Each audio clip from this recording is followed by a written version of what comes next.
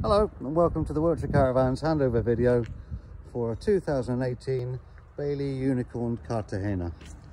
As usual, I'll go around the outside starting at the back just to go through the features. I have unlocked the cabinets or the lockers just for ease of use, and today I've also got the help of someone to hold the phone while I'm trying to do some things without being too fiddly. Right, so here we are at the back. Big grab handle at the back. However, this is a big old beastie. It'd be tough to move that around manually. So we've got the light clusters. These do the reverse signs, indicators, brake lights and running lights. You have a high level brake light there. That's where the number plate goes. Reflectors, and here at the bottom are the corner steadies. Okay, going around the van. First thing we come to is the toilet area.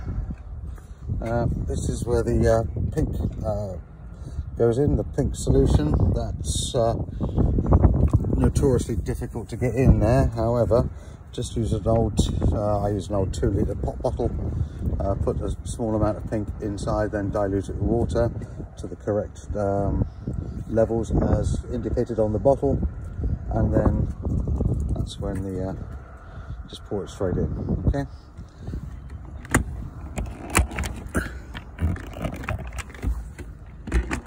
The cassette itself, standard Thetford, lifts up, pull out towards you, it says, and then bring it towards you. They went, ready? Right, okay, so the cassette, to empty, that goes forward. Take this lid off. Remember to put this lid somewhere safe. You do not want it falling into what you're pouring this into, because it isn't pleasant. So push forward, release this button up here, and that will release any air pressure in there. Then you'll want to rinse out. Now to rinse out, slide that back, open that flap there, pour some water in, close it up, close the flap back up, swill it around a bit, and then repeat. Okay.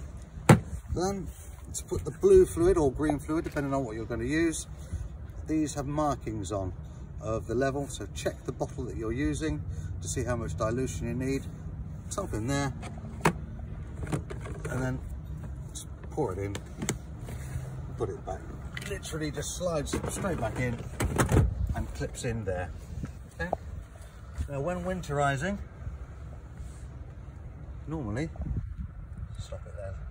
All right, so winterizing, you want to make sure that all the reservoir is empty.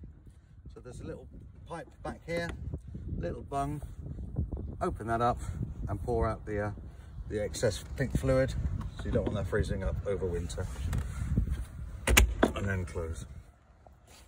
Here you've got your 2 waste outlets, so they're for your 2 sinks, for your bathroom and for the shower, and for the kitchen sink as well. Right. Large window into the bedroom. Wheels, okay, alloy wheels on here. The wheel nut torque is up to 130 Newton meters. There's also a motor mover on here. That's a separate video, which we'll also send you the link to.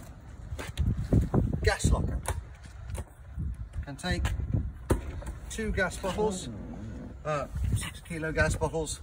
Also in here you've got the pigtail. It's set up for propane, and the regulator. You've also got your Chris registration number in there.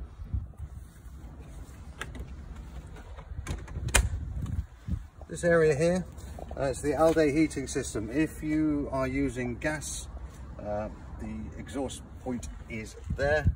And the next bit is the water pump, which I will have to go and get and show you how that fits. So, wheel water pump, literally just slides in there, and that clips down to hold it in place, okay? This pump then goes into the aqua roll, and when you're emptying, when you're going to refill the aqua roll, just slide that in there into that little gap there, just to prevent the pump part getting dirt onto it. Okay. This is running on the Alco chassis. It has the ATC, which is Alco trailer control. Basically, there's a sensor underneath the chassis, so if the caravan should start to snake, it will apply the brakes just to stabilize everything there. And again, standard Alco hitch lock. Grab handles. Again, you're not going to be able to move this about. It's the best part of a lot of weight. Best part of 1,800 kilos.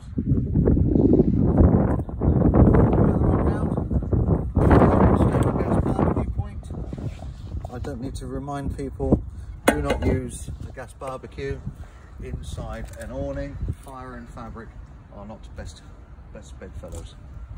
Alright, another external locker. So in here, there's already a water pump. Sorry, this is a phone falling on the floor. We've got a jack. We have got 2 Alco wheel locks on this one. And also this winding thing to get the spare wheel out. I will show you that in a little while.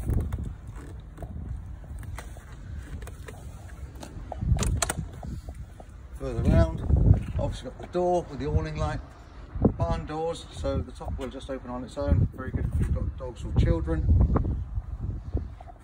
Vents for the freezer and the fridge. This quite clearly is your in point for your electric hookup. Just to show you how that works.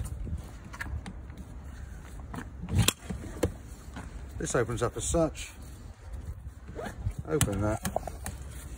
Make sure that goes through. And if you're lucky, that just goes in there. Also here, an external 230 volt socket and aerial point to run into the awning. And finally, this is just another locker. It's got a Wastemaster in it already. Engage bar for the motor mover and the corner steady winder. So for outside, we're pretty much there. Yeah, in a minute. Before we go inside, just to let you know, this particular van is alarmed. And that didn't work. One beep is on. No, sorry, 2 beeps is on. 1 beep is off. I hope, because we'll soon find out, because when I go inside, if the alarm goes off, I had it the wrong way around. Looking good so far. Right, coming on in. Just have a quick sweep around, have a look at everything.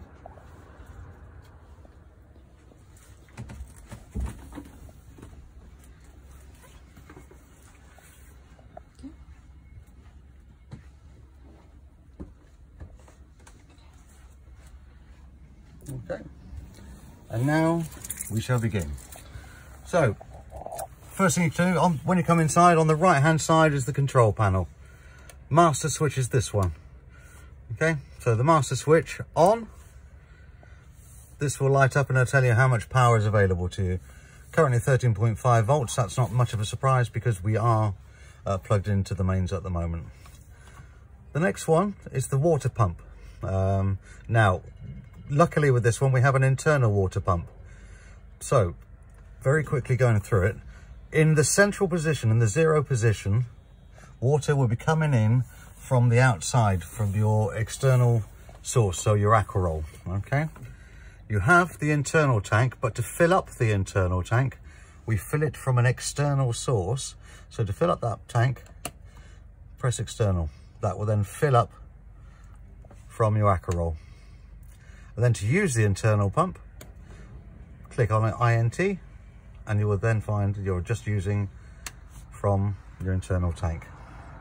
So, central position means you're pulling from outside. External means you're dragging water into your internal tank from the outside. And into internal, we'll use the internal tank. The internal tank is underneath the sofa. I'll show you that in a short while. So, also in here, you have your light switches. So, this one is for your awning light. This one is for your interior lights. You've got lots of different interior light switches. And we'll go around and show you those, including these here. 230 volt socket, 12 volt socket, and a TV antenna point. And obviously on this shelf, you're quite happy to put the antenna down, your TV on there. This is for the motor mover. As I said, there's a separate video for that, which I will also forward on. All right, going around inside. We have got lots of internal space, cupboards. You've also got your antenna in this one. So this is for the TV and the radio. When you get to a pitch, this unscrews, lift the antenna up, turn it around to the same direction as everyone else has got theirs pointing, and then retune your TV.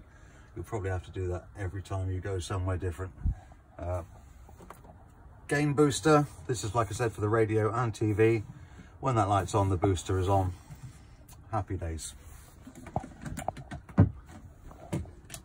In here, got the radio. Looks like a CD player as well. But this is also a DAB radio, so SRC, that turns everything on. Keep it pressed down. Turns on. So it's JVC. So it's a DAB, FM and AM radio on here.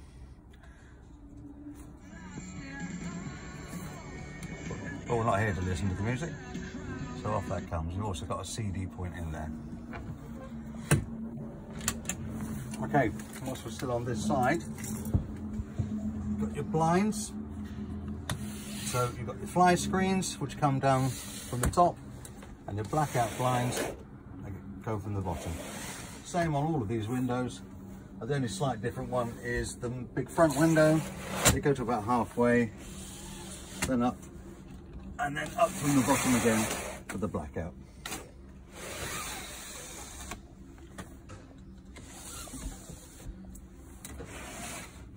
All of the window openings are the same, standard catches. Open those up, open up, window out, tighten these up, and that's all fine. Okay. These little lights up here all have individual switches on, and they have dimmers as well. Also in this one I see there's a USB power point as well. Didn't expect to see that there. Nice little bonus. It's not on all of them, just on that one by the look of it. So at the front table, that just comes out. For your cup of tea in the morning, glass of wine at night, whatever you desire. Previously I spoke about the water tank, the internal tank. It's located under here. You can get to see it from down under here.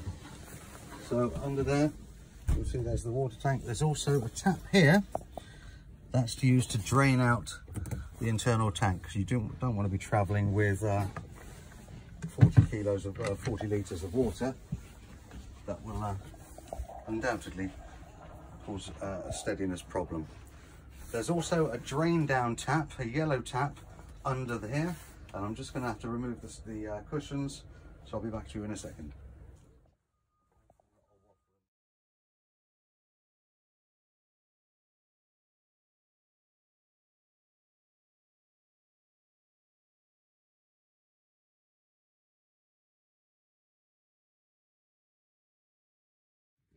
Okay, so here's your water heater, and at the back of it you can just see a yellow tap. Now that yellow tap is the drain down for the hot water system and for the taps. In that current position, all water would drain out of the caravan. That's good for winterizing. To get water in, the tap needs to be horizontal. So horizontal basically means water coming in. Vertical means all the water will drain out. When you do that, make sure you open the taps as well, just to make sure everything comes out.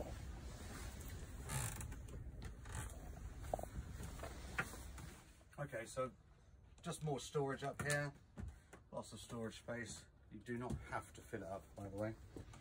Let's get to the important bit then, especially in the UK, heating and hot water. Right, this is the all-day system. It's currently on. I'm just going to turn it off, and when I turn it back on, we'll go through the basics of it. You will get a manual with this, so we'd be here all week if we did everything. So power on. I'll go through its diagnostic. Currently showing that we're 22.5 degrees in here, and we are plugged into the electric. Menu will get you through to where we need to be. I've set this at a generic setting. The top one is for the temperature you're looking for in the caravan. Change it just literally, it's a touch screen, up and down to whatever temperature you prefer. There is within the settings menu an option of a nighttime setting, so you can put it onto a different temperature at different times and set those. So if I was to set that now, set time, okay, it's now on. When you go back to the front screen, there is an A there. The A stands for an activated function. Okay, now to find out what that activated function is, press on the A, it will tell you it's that. Then just turn it off, and when you go back to the main screen, it's gone. Okay. However, me being lazy and not particularly technical, at night, I used to just turn it down. It's as simple as that. Okay. The next is the water temperature, not just a shower, it is for the entire water system. Right. Excuse me. When the triangle is empty, there's no power going through to the hot water. If you press plus, it will go to halfway. That will give you enough hot water for 95, probably 99% of the time.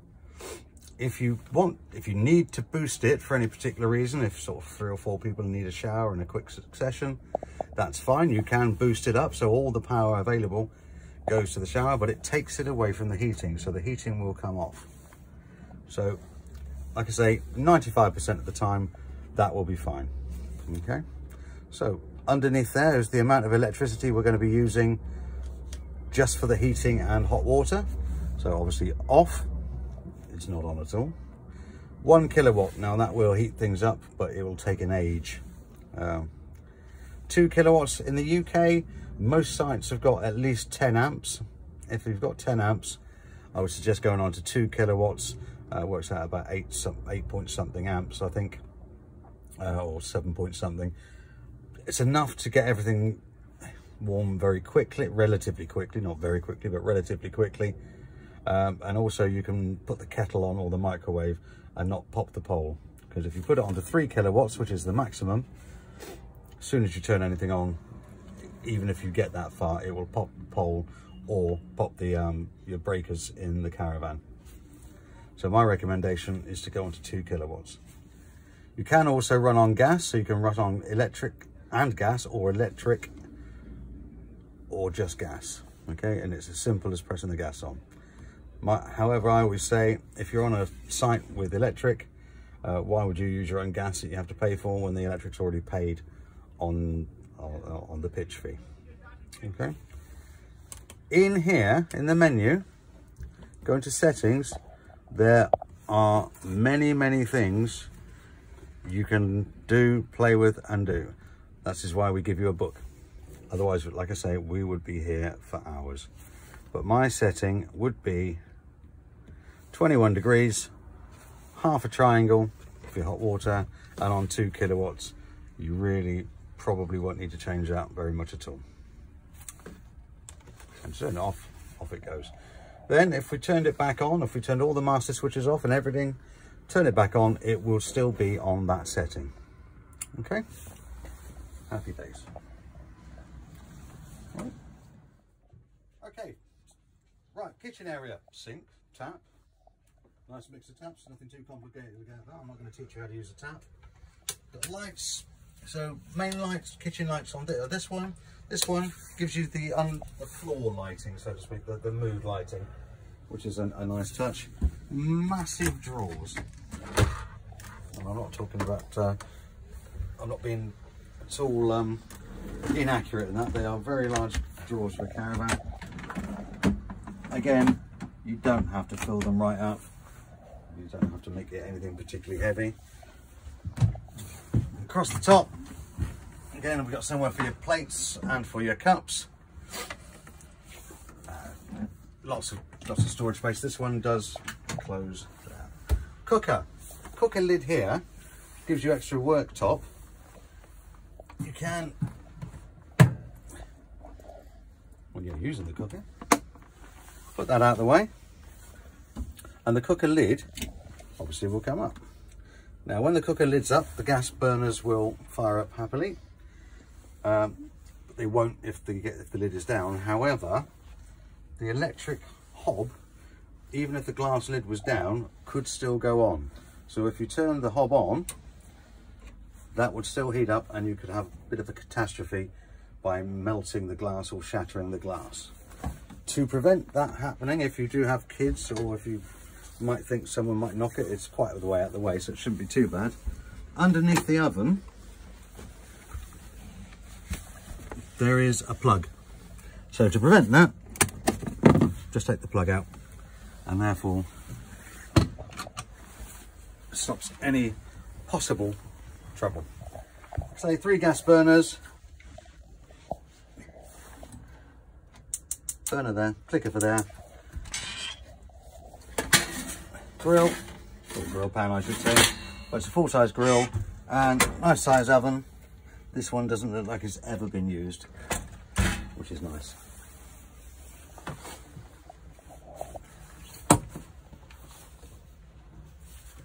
Little cabinet down here. That's my favourite bit. That's where the booze goes. I mean, that's where you keep your squash and whatever. Microwave, standard 800 watt microwave Daewoo oven. It's already plugged in. There's a plug on the other side. Press Eco and that will come on. It will also turn itself off after a time. Other side, fridge freezer. Nice size fridge and freezer. The controls are in the middle. This is the power on. I'll turn it off. So power on. That shows that we are currently running on electricity because we're plugged in. You can go on to gas. It's beeping because we're no gas connected. And you can also run on the car alternator. Now the car alternator, basically what that does, as long as the fridge is already cold, it will maintain the temperature while you're traveling. You will need a 13 pin or the 2 7s on your car to make that work. However, it will not cool it down. It will only maintain the temperature. The only other thing on here, the temperature itself can be regulated by pressing that. I recommend going on 4 rather than 5, because apparently if it's on 5 you can freeze your lettuce.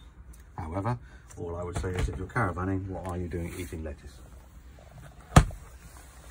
So above there, cabinet, and there's your solar power charge unit. You don't have to worry about that in any way, shape or form. When it's flashing, it means it's charging up the battery when that green light is flashing. However, at the moment, because we're plugged into the mains, that's not going to be an issue. It's charging up already.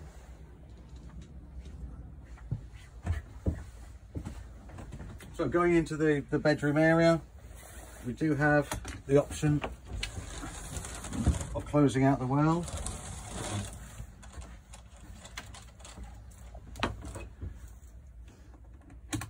And also in this cabinet, we have the plug for the microwave. More cupboard space, nice big wardrobe, smaller wardrobe on the other side. In the wardrobe, so again, somewhere for a cup of tea in the morning, if you're lucky. Drawer space all over the place, cabinet space at the top. You've also got more lights, individual lights with the dimmer switches and on and off, and also another USB on this one. In there you've got the Alde heating fluid, so the reservoir is there. Now the reservoir is filled with 50% glycol, 50% water. When the system is cold, so before the heating's gone on, as long as the fluid level is on minimum or just above minimum, that's fine, because it will expand with heat. So don't panic too much. If you think, oh, it says it's minimum, it's nothing to worry about. Okay, big double bed. This flips up, and there's a large bit that goes on the bottom. However, under here, apart from some storage, This is also where your freestanding table is kept. Okay. You'll also see down in the middle on the floor itself, that black little hole thing there. Take that out, and that's where you get the access to take the spare wheel out with the thing I showed you earlier on. That's in the front locker. On the side, on the floor. Okay, so that's the bedroom area. Into the bathroom and such, you'll probably get my reflection, so I apologise for that. Don't let the children see this, it will scare them. So, toilet, right.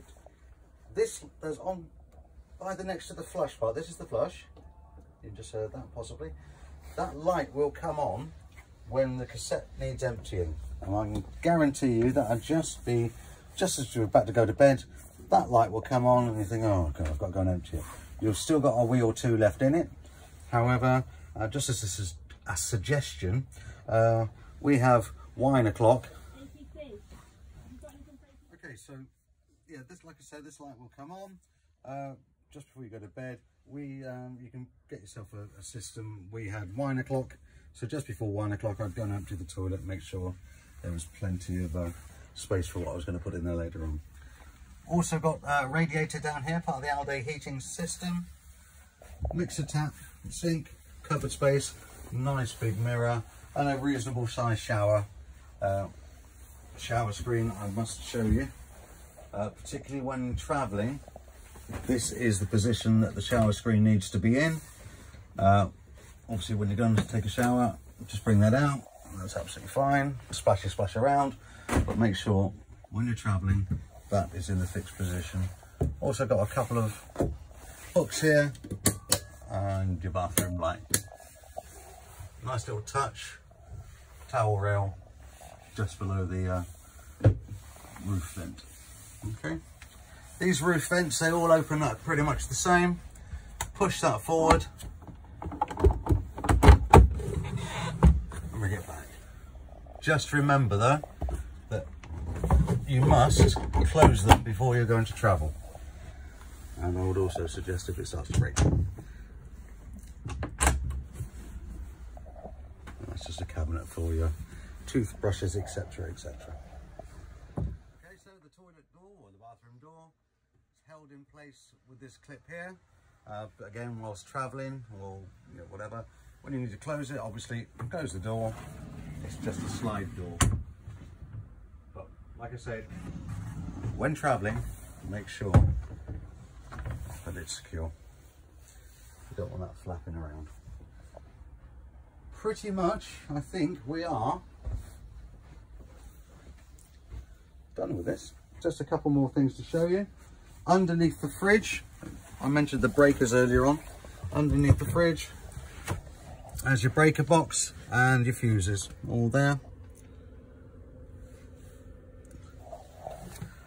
It's an idea to have some spares. I never use any myself, but it's an idea to have some spares just in case you need them. Also up here, carbon monoxide alarm and smoke alarm.